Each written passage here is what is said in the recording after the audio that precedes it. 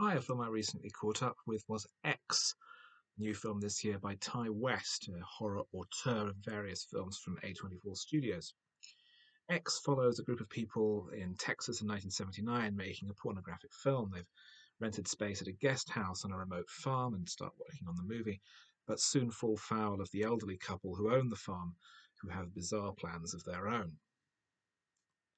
It's been very highly acclaimed, but in some quarters, and there is a prequel coming out next year, already released in the US, called Pearl, chronicling the earlier life of the female half of the elderly couple and how she became such a maniacal monster.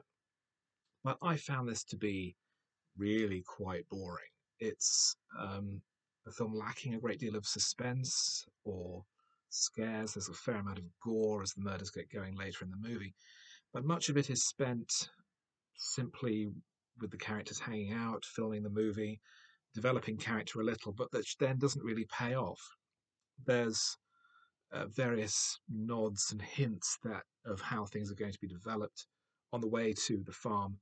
The characters in their van pass a road accident where a truck has hit a bull, leaving animal guts all over the road, and the tires have to uh, mince through this gore to go on their way, and it's foreshadowing. And there's mentions of Psycho, and later we see someone being killed after taking a shower, and it seems very preoccupied with being clever and being well constructed and showing the ingenuity of the script and the director's cinematic knowledge, rather than actually being engaging or interesting or original or scary.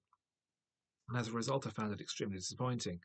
Um, Mia Goth plays the lead actress in the film, but she also plays Pearl, the elderly woman, under very heavy prosthetic makeup to the extent that it's completely unrecognizable as being her. And the makeup is so weirdly grotesque and uh, monster like that it seems bizarre and pointless. Why not just hire an older actor? I didn't understand the point of that at all. Her husband also is played by a male actor in very heavy prosthetics that make him look like he lives under a bridge, like a troll creature or something. It's bizarre, and the film seems to have a very odd attitude to older people. That old people are disgusting.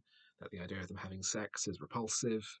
Um, it's a very strange, unnerving attitude that suggests the director either has odd preconceptions about such people, or he's just very poor at expressing himself. I haven't seen any Ty West films previously based on this. I'm not terribly keen on seeing any more. But the notion of Pearl, of being shot in the style of a very technicolor Douglas Sirk style melodrama, albeit one crossed with a slasher movie set in the 1920s, is intriguing. So I might well track that down, depending on whether or not it gets a decent release in the UK. But I can't really recommend X in any particular shape or form. It's just not sufficiently interesting or imaginative or engaging or scary. It's not really anything.